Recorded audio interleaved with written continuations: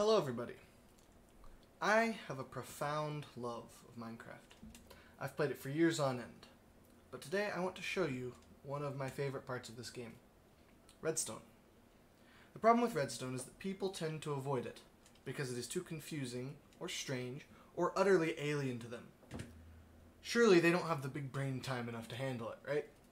Well, starting today, I would like to try and clear up some of the confusion around Redstone. Today I'm starting a series of videos detailing the basics of Minecraft's logic system. The goal of the series is to impart Redstone knowledge and hopefully some inspiration onto you. I plan to build up a guide to digital logic using Minecraft's Redstone as a platform for learning, as I find that stuff very interesting. But that will wait for another time. Today we start with the absolute basics. So let's get into it.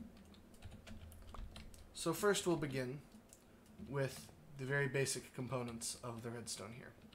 This is the redstone ore. If you're playing a survival game, you will get redstone by mining this underground. Right? Interesting notes about the redstone ore block.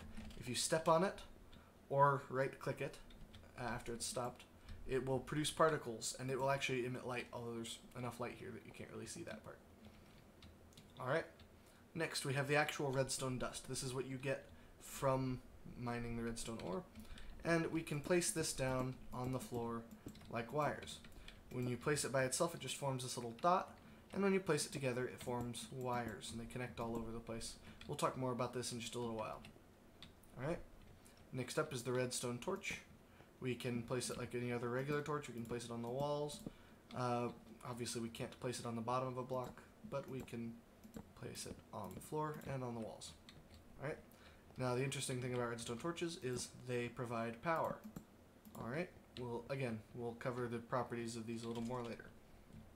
And the third most important redstone component is the redstone repeater. Redstone repeater, you can place it down, and if you right-click it, that torch on the right-hand side moves to the right. As you can see, there are 4 levels of the redstone repeater, and what these do are provide different amounts of delay to your circuit.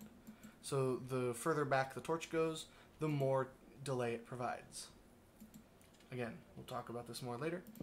The other main use for a redstone repeater is that it takes a weak signal and makes it back into a strong signal. Notice how the signal is bright here and dimmer here, but then it's bright again after the repeater. So, last but not least, we have the redstone block. The interesting thing about the redstone block is it acts like a redstone torch, except it's a full block. You can place it anywhere. Alright. So, with that in mind, let's move on. So out here, I've set up a little demonstration. These are a whole bunch of different things that can be powered by redstone to do different things. So, first and foremost, let's just flick the lever and see what happens. As I flick the lever, you'll see all of these things have activated. And if I turn it off again, they'll all deactivate. So, redstone will open doors, open trapdoors. It will turn on the powered sorts of rails. It'll activate repeaters. You can't see it very well from over there. I can activate it again from here, though. That way we'll see. If I power the redstone right here, you can see it actually turns off the redstone torch. We'll talk more about that in a little while. It also powers the comparator. It'll lock this hopper so no items will go through it. It'll push the pistons, and it'll fire the droppers, turn on the light, and play the note block sounds. So there's a lot of things it can do. A lot of things. Alright? So, from there, let's talk about some of the properties of redstone. So, first and foremost, I have here my redstone dust. As I said before, if I place down a single one, I get this little dot. And if I place down more than one, I'll get a wire. So, if I place down a redstone torch, as you've seen, it powers it. So it starts glowing, and it looks like this. Now, if I continue this on and on and on, eventually I will run out of power. So as you can see right here, this piece of wire is no longer sparkling and glowing, so it is out of power. The power only stretches for these 15 blocks. We can count them. 1, 2, 3, 4, 5, 6, 7, 8, 9, 10, 11, 12, 13, 14, 15. Alright? So the 16th block is dark. Now, as I mentioned earlier, if we go all the way to the end here and place a repeater, it will make the signal strong again. The repeater is just there to, in this instance, to make the wire go further. Now, let's talk about some other things. If I were to place down a redstone like this and power it, I can actually grab a redstone lamp here and show what's being powered by this redstone. So first of all, you will note that things to the side of the dust do not get power. This lamp does not turn on. But if I place it here, the wire is running into the lamp, and so the lamp turns on. Now, this leads us to a discussion about power from redstone. So redstone dust will power blocks around it in a very specific way. So if I run my line of redstone here, and I'll just power it with that torch, we already have seen that it will power the lamp that it goes into. Now another thing is that this power in this lamp is strong power. So when I say that, there are three types of power in a block. There is a strong power, a weak power, and a pushing power. So redstone dust will never provide a pushing power. It will only provide strong or weak signals. So the signal in this block is a strong signal, meaning that this block also provides power to the blocks around it. Like this, if I were to place a redstone lamp right here, it's also powered because the power passes through this block 1 because it is a strong signal. And likewise, any lamp I place around that first lamp will be powered. But if I were to go one block further, since this lamp is weakly powered, it will not receive any power. Now then, as mentioned before, if I place it on the side of the dust there, I get no signal. Nor will I get a signal if I place it on top. That's because the redstone does not run into those blocks. However, redstone will also provide strong power to the block below it. So, if I were to place blocks along the side here, they do get power, as you saw down there where I powered all of those things on that line. So blocks next to the block the redstone is on will receive power, just like that one there will. And then also below the line will receive power. Now, this is actually the strong power in this block, meaning that the blocks below it are weakly powered, like this. Just like in this circumstance, where this was strongly powered, then this was weakly powered, and then this was not powered at all.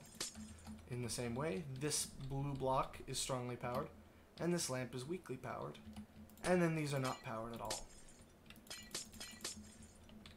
Alright, so that is all the ways that redstone dust powers something, aside from something called quasi-connectivity, which we will ignore until later because it's more advanced and also only applies to the Java version of the game. Now, let's talk about how to power redstone dust. Redstone dust can be powered by strong power or pushing power. Now that is to say that if I leave this powered here, and this block is now strongly powered, as you've seen before. I can show that by putting the lamp here, and the next lamp, and it's still on, which means this was a strongly powered. If this was a weakly powered, then I would place that block, and you can see this is weak power. Alright, so this is a strongly powered lamp, and if I were to place dust here, redstone dust will not receive power, or it will not receive weak power. It will only receive strong power and push power. So, as I said before, since there's redstone dust running into this block where the redstone is about to be, it's receiving strong power, and it will be powered. Now, as I've mentioned, there's three types of power: strong power, weak power, and push power. The redstone dust only emits strong and weak power, no push power allowed. The redstone torch and redstone repeater will emit some push power. So what that means is that I can do certain things to get the power to pass through blocks using those. So let's hold off on that for just a moment and talk about let's talk about the redstone torch first. So the most important property of a redstone torch is that it can turn off. So whenever you provide power to the block the redstone torch is on, like that, it will turn off.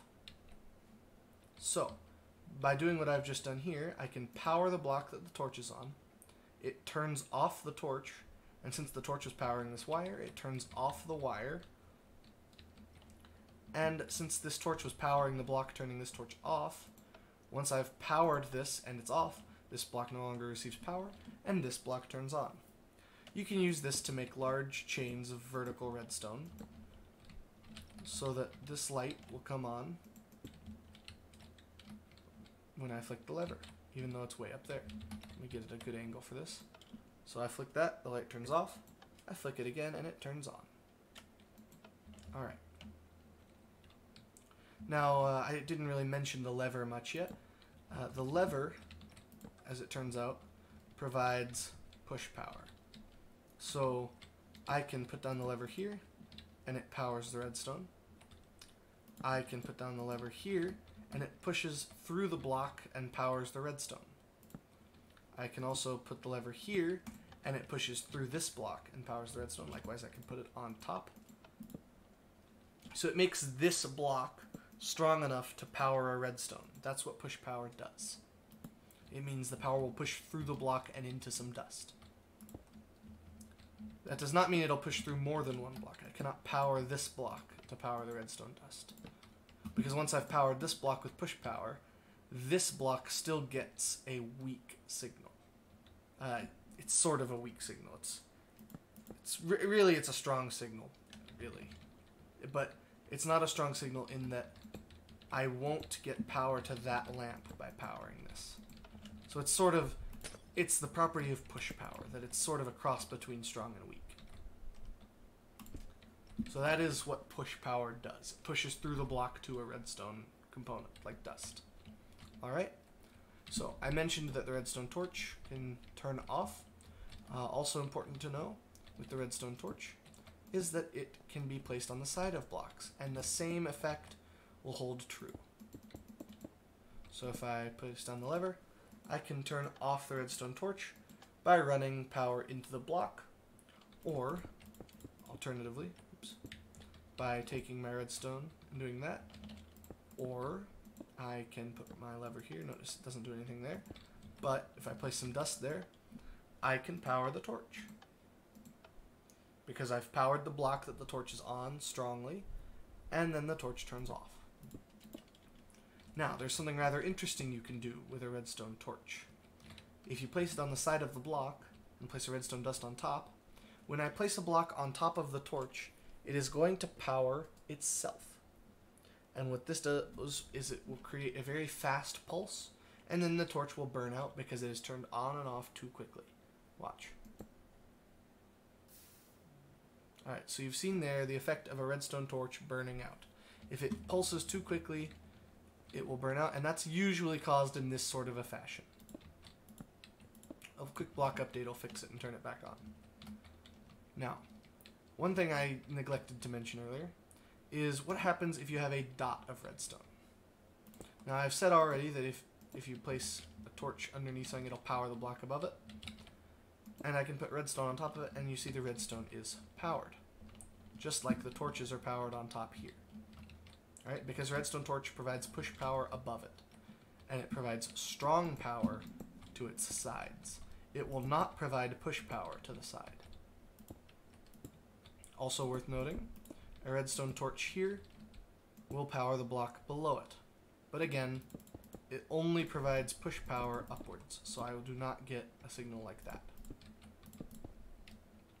So, with the redstone dust here, the interesting property is that it will power every side as if it was running into all of them. So, as where before, you could not power the sides because it was running in a direction. So, redstone dots are not directional, whereas redstone wires are. This is very useful in a lot of settings, but we will get to that later. Now then, talking more about the redstone torch, I mentioned it provides strong power to the sides, push power above. Yes, alright. You can see that's still powered, but that is not. But let's look at what happens when you have a redstone torch like this. As before I mentioned, you can power below it, but it's not push power. It's still powered normally to the sides with strong power, and push power to the top. Alright. With all of that in mind, let's talk about the redstone repeater. With the redstone repeater, we can take our redstone signal, run it like this. Now, the redstone repeater, all it does is it turns on if its input is on, but it has a delay. So a redstone repeater will delay 1 to 4 redstone ticks.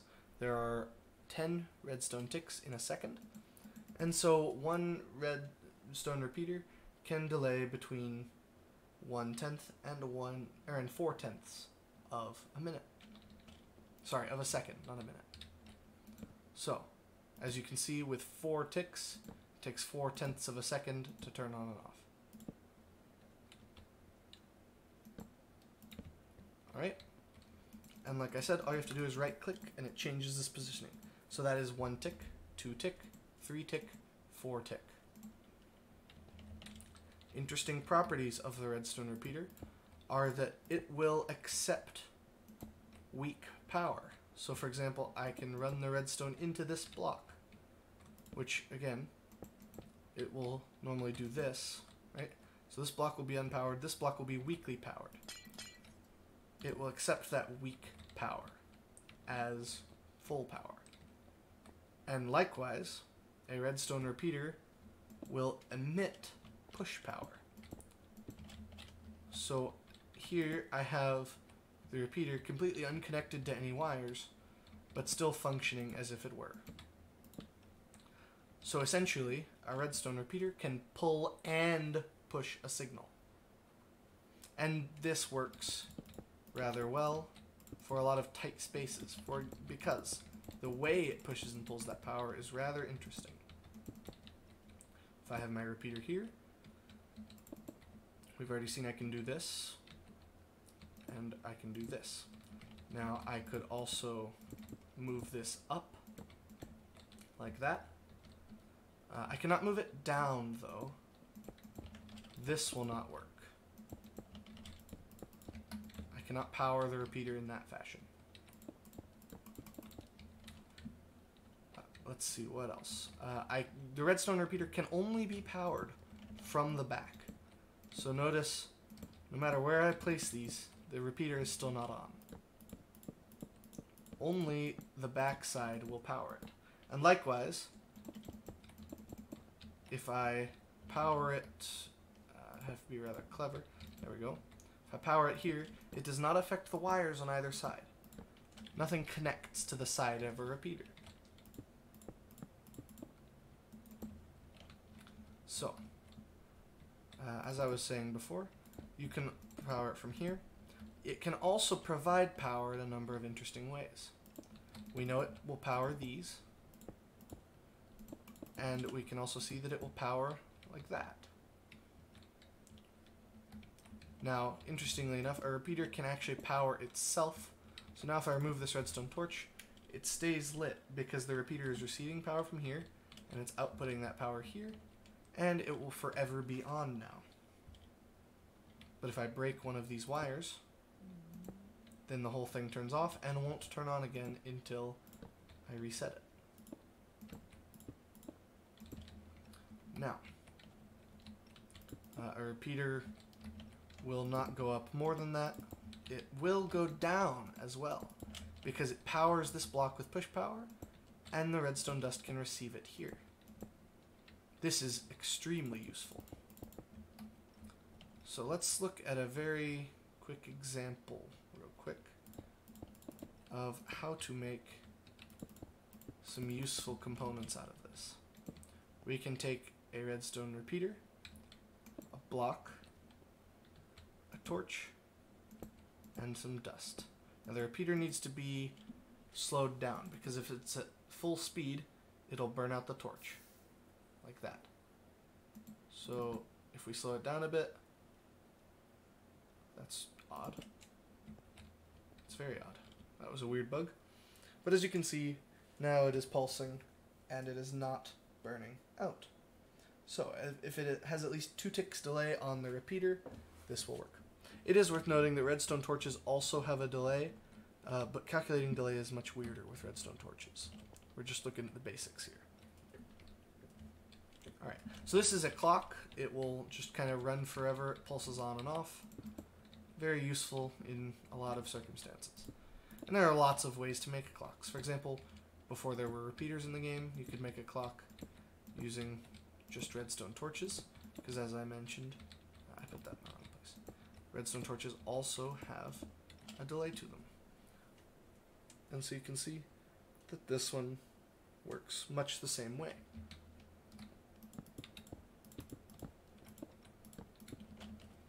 Now, I believe there's one more thing we should talk about, which is the ability for a repeater to be locked. This is one of the more advanced uses of a repeater. If you face a repeater into another repeater's side like this, then when you power this repeater, it will lock this repeater. And that means that no change will occur in that repeater. That includes, and I'm going to go ahead and use levers so that you can see what's happening here. If I flick this lever, it powers and depowers the lamp as you'd expect. If I lock it, nothing happens. Now, if I lock the repeater while it's on, then it'll never turn off. And as I said, this has a variety of uses, but we're still in the basics and we're not going to do much with this yet.